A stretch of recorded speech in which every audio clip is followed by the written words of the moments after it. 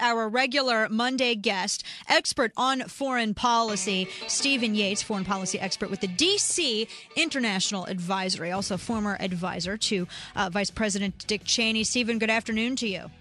Hi, Dana. Thanks for having me back. Of course, always. I want to get your thoughts on the furor that erupted last week concerning Michelle Bachmann, Louis Gohmert, and a number of congressional members who wrote a letter simply asking for congressional inquiry into some of this information that they have or that they're concerned about regards to the Muslim Brotherhood in Washington, D.C. First of all, I'm going to ask, what did you think of the letter? Because it didn't seem to me to be any sort of definitive statement on guilt, more so an expression of concern. Right. Well, the letter, I think the letter speaks for itself. I think people can get a copy of it online. I think the Center for Security Policy and other places probably have details on the concerns outlaid in the letter and some of the responses that they have because they've been tracking these issues extremely closely. But the letter itself essentially is an expression of concern.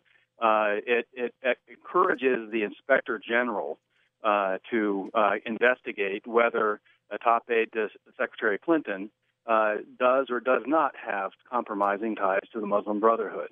Now, anyone who's on the receiving end of an accusation or an insinuation, you can be very, very sensitive to such things. What's extraordinary to me in this case is how far the defenders of this individual have gone. The breathless Republican attempts to say how it's sort of beyond the pale to even ask questions. Right. Now, merits of the case are to be sorted out. The methodology involved, I'm not entirely sure whether they addressed this to the right office, to the right part of the government to go after it, but that's a staffing issue. But the political furor is just nothing short of just an attempt at political assassination of Michelle Bachmann and the people who raised the issue. And so, I mean, they're going after her character, going after her intellect, and sort of saying it's improper to even ask this question. Right, which is concerning. Given the way things are unfolding in the Middle East, how is it incorrect to ask questions about the loyalty and propriety of people with family ties in that part of the world, more so than, say, if you had a top former North Korean advising on a compromise policy towards that regime? Absolutely. And you and I have talked about this for months, especially. We've discussed the Muslim Brotherhood's influence and presence, not just sometimes as a political entity, which, and I even think, and I want to ask you about this too, not just a political entity, but even a player in the game. And one of the things that I think, you mentioned Senator John McCain, and I wholeheartedly agree with you on this. I believe that they're looking at the Muslim Brotherhood incorrectly. They look at it, the people who are defending, those named in the letter, they're looking at the Muslim Brotherhood as though it's some sort of political organization, but it's not. This is a religious entity. Do you think that they're wrong in their approach on this because of that? I think they're very wrong on their approach, but a lot of the defenders of this staff advisor and the sort of full-throated attacks have come from people who have, in fact, in recent months, gone to the region and met with the Muslim Brotherhood. Oh, yeah. And so, they themselves are perhaps preemptively going a bit above and beyond self-defense. But when it comes down to it, the Muslim Brotherhood is an old organization in the Middle East. It is the organization from which the modern form of political Islam comes from. It is the intellectual and political organizational base that has modern offshoots that are violent Islamism and other problems we have in the region. Now, as with any old and growing and region-wide organization, you're going to have different offshoots and different individuals. But that's for an intelligence community to go after. That's for an FBI to discern. Right. It's not really for politicians to go out and say things definitively. And frankly, I don't think that Congresswoman Bachmann and the others did go beyond the line on that. I can see why people who are subject to these questions are very, very sensitive, but it doesn't make the question inappropriate. Right, absolutely. With this, too, just in the defense of even from those on our side, it does I think that there is kind of cause for concern. And again, we've talked about how the White House officials were entertaining Muslim envoys from the Muslim Brotherhood. I don't ever recall a time, and correct me if I'm wrong on this, you would be the man to know.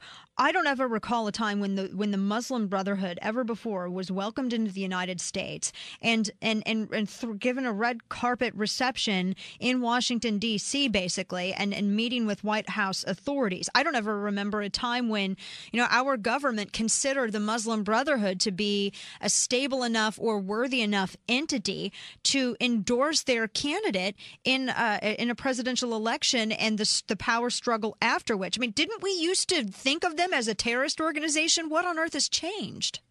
Right. Well, obviously, since President Obama has declared the tide of war to be receding, there's no such thing as terrorism anymore, apparently. And so I honestly do not understand any legitimate methodology in terms of the approach to embracing of these movements and these people. I can understand that we have to accept the outcome of electoral processes. It was not our business to take over a country and sort of help them on their behalf select their leaders. But we do have a lot of choices about how much moral authority we give them, the way in which we engage them, and we have gone very fast to embrace the Muslim Brotherhood outcome in Egypt. We have still a lot of uncertainty in the broader region. We could end up with a Muslim Brotherhood or other radical-led government in Syria if the civil war there comes to a near-term conclusion. Right. So they are answering questions before the dust has settled in the region in a way that's highly questionable from an American interest point of view. And there's just no doubt where these organizations have come from. You can say, well, they've mellowed in their old and middle age as political movements.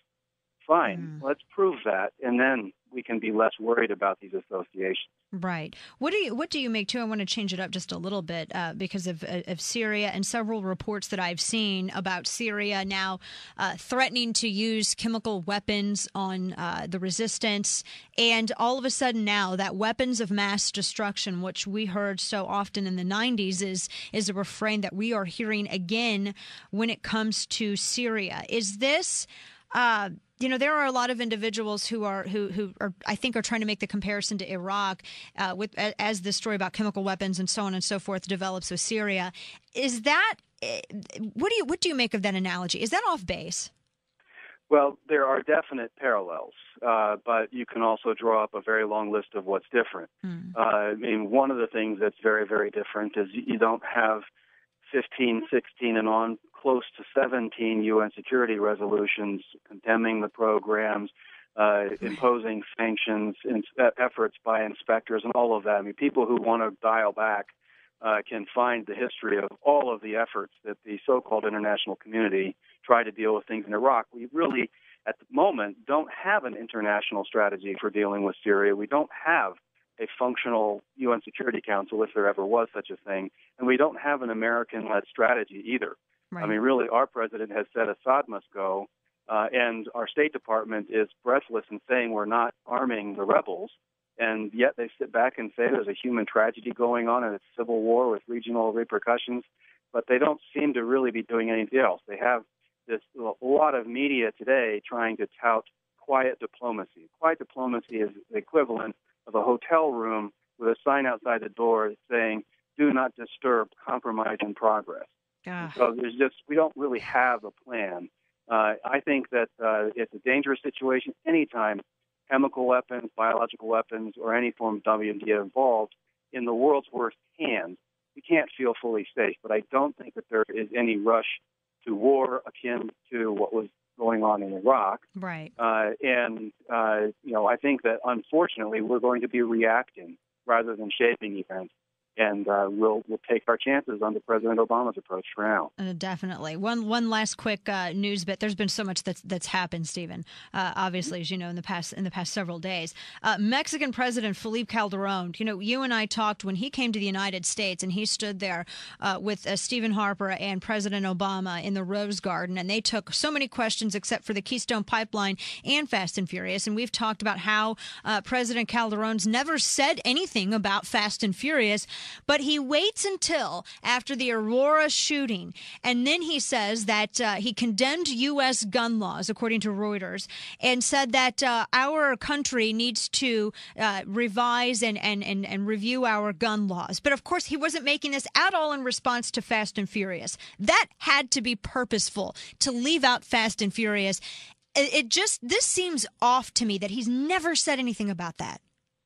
Well, it is off substantively, and it sort of has all of the smell of some kind of a quid pro quo. I mean, what interest is it of his to emphasize gun laws as he presides over a country with rampant violation of whatever law they might have? Mm-hmm.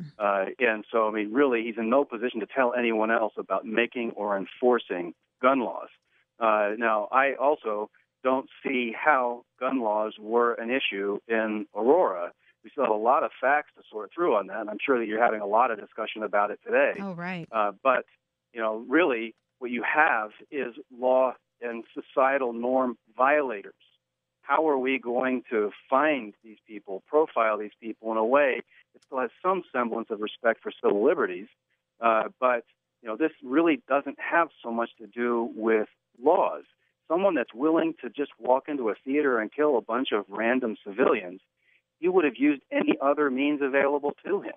Right. And so it's really, I think, just missing the mark. And for a foreign politician, especially one with an outright gang war going on in his country, I mean, really is not in a position to throw stones, but it doesn't show any seriousness that we hoped might have been the case with a change of government there. Right, absolutely. Well, Stephen Yates, we so appreciate your perspective, and I know it's been a very busy several days for you. Stephen Yates, foreign policy expert at the D.C. International Advisory, dciadvisory.org. We always appreciate it, Stephen. Thank you. Thank you, Dana. All the best. Take care.